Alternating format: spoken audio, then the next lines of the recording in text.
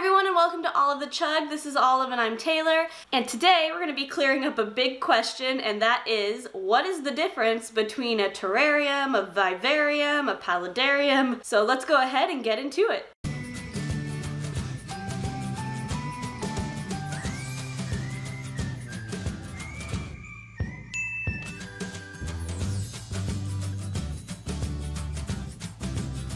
So today's question, what's the difference between all the different enclosures for reptiles and amphibians, insects, and things like that all end in arium? And we've heard of these names, they get tossed around a lot, but I think it's helpful to actually know the difference between them, because when you're trying to design an enclosure, the type that you model it after will impact on whether or not your animal is going to enjoy that enclosure or whether you've set it up properly. So I'm going to start with the most obvious and easy one and maybe work our way to some of the more obscure ones that you might not have heard of. The first one, the arium that people learn about first. The first arium you've probably ever heard of, and that is the aquarium. So aquariums, the root there that we're going to focus on is the aqua. Aqua, of course, means water. So this type of arium, this type of room, should be water-based. So aquariums are completely submerged in water. That's what makes them an aquarium. It's not the fact that there's fish in it, it's that it is completely filled with water. So if you fill a tank with water and include some kind of animal and plant, you have yourself an aquarium, because the focus here is on the water. So you should have 100% water in this type of setup. The next one, I think this is the one that people will hear of next because it's the opposite to an aquarium, and that's a terrarium. So a terrarium, the root terra, means earth or land. And so opposite to an aquarium, a terrarium should be completely dominated by land. There should be no water features here. And the thing that also makes a terrarium a little different is because it is focused on land, you should only have plants and soil in this type of setup. A terrarium is supposed to be plants only. So if you set up something for like a snake, say, and it looks like a forest and you put your snake in and you say this is a terrarium, technically it's not, because that snake is a living animal and terrariums should be plants only. So really the goal is to have some kind of box with plants. That's a terrarium. Now back to our example where I said you had a mostly forest type setup where it was just plants but you added in an animal. That gets its own name, and so the third type of enclosure you could have is a vivarium. And the viv in vivarium, that root means living or alive, and that's the key point. So a terrarium is plants only, but a vivarium is plants and animals. So if you make an enclosure that is dominantly plants, but you add something into that, that's going to now make it a vivarium. So vivariums have a living element to them. And people tend to think of, when they hear vivarium, they think like a moist kind of rainforest look. Remember, by definition, a vivarium is just something that includes plants and animals. So you could have a desert vivarium as well, as long as you're including living desert plants and a living desert native animal. That is still a vivarium. So it's good practice when you're searching for enclosure ideas. When you type vivarium, include what kind. Tropical vivarium or desert vivarium, or somewhere in between. Now, some of the lesser known ones. We have paludariums. So paludariums have become more popular as these, the main thing is that they include a predominant water feature of some kind. And paludarium, the root here is palu, and palu actually means swamp. A paludarium should include about 80% plants, but you're gonna have a major portion of it also including water. So a common paludarium setup that you'll see is people will include a backscape of like mosses and plants, and then at the bottom you'll have some kind of like tiny little pond area or a small aquatic area. So paludariums are very popular choices because they include a water feature. These are great for amphibious animals that require a ton of moisture. So salamanders and frogs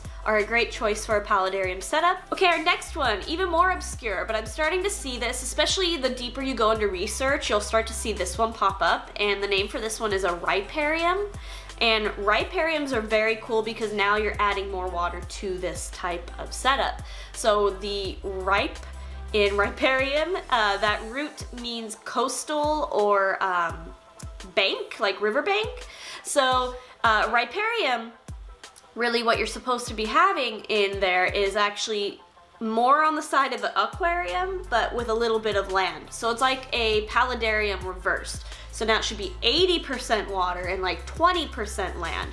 These again are great for fish aquatic setups. So if you do like the aquarium scape and you're looking for something a little different, a riparium is really cool because you're gonna have most of it being water. Ripariums are really cool, and I would recommend you look them up if you haven't seen them yet. And the last one I'm gonna talk about. There are tons of ariums out there, but then we start to get into an idea of ariums that are used mechanically or for like production or religious reasons. And because this is an animal channel, I'm focusing on the ariums for animals. And so the last one is a solarium. The reason I'm bringing up the solarium, in case you're not gonna figure this out, solar meaning sun. So solariums are really just rooms for sun. So no plants, no animals, no water, just sun. So a solarium is actually a fancy term for a sunroom. So a lot of people have sunrooms. There are probably very few animals that would enjoy a solarium where that's it, but it's possible, and I just wanted to include it because it is an environmental style of enclosure. And the last thing I want to mention, because we've gone through all of the ariums, there is a key word that you'll also see pop up when you are looking for enclosure styles, and that word is bioactive. So here I'm going to use the vivarium as my example because that's probably the lowest step of enclosure, because remember, terrariums don't include animals. So if you are housing something, you're gonna have a vivarium at the minimum, and then you could add in water as you see fit to make like a paludarium or a riparium or something like that. So a vivarium. Vivariums are plants and animals, and that's the minimum. And that would still count as a vivarium, but not bioactive. The key word bioactive, what that means is you're trying to create a functioning ecosystem cycle. So in order to do that, you have an animal, which is giving off waste. You have plants, which absorb waste, and they also put off that oxygen.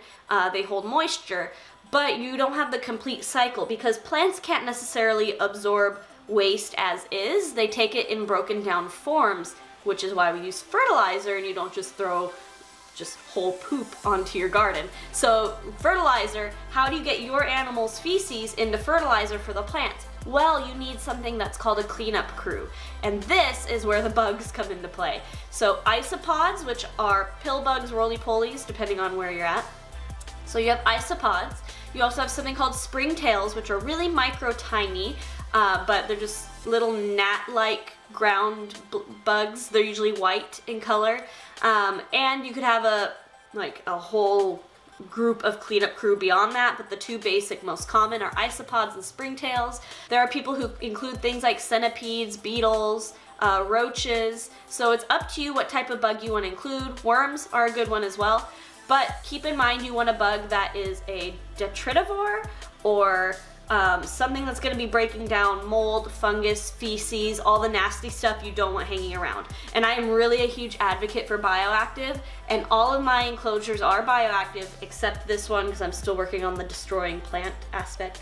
But what makes I'm a huge advocate for bioactive because it keeps your tank cycling, and you actually don't have to clean it or clean it as much. It just takes some spot cleaning to the glass, but any feces that get dropped down into the soil are automatically cleaned by those insects. And then the insects then poop out the fertilizer portion, which then the fertilizer is helpful to the plants. It helps them grow. The plants in turn give off more oxygen and retain more moisture because their root systems are stronger. If you're new to this, it grosses a lot of people out, but I swear, get insects, just try it. It's great. You don't see them, they don't get out. They just kind of do their own thing under the ground in the substrate, and they clean up everything. But remember, you do need to set up your enclosure to house everything wholly because it is one cycling ecosystem. So what I mean is make sure your substrate is something that the animal and plants can live on. Paper towel will not work for bioactive, neither will any kind of carpeting. This is not for bioactive. Bioactive is really the way to go no matter how you set it up. You can do bioactive vivarium, bioactive terrarium, bioactive paludarium, bioactive riparium. And I'm pretty sure you could do a bioactive aquarium because they do have cleanup crew underwater. So those are really my suggestions, and I hope this helped, and now you can build the proper enclosure for your animal.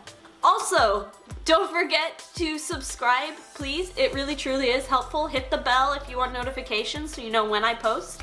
And like this video and leave a comment. Let me know what you... Bye guys!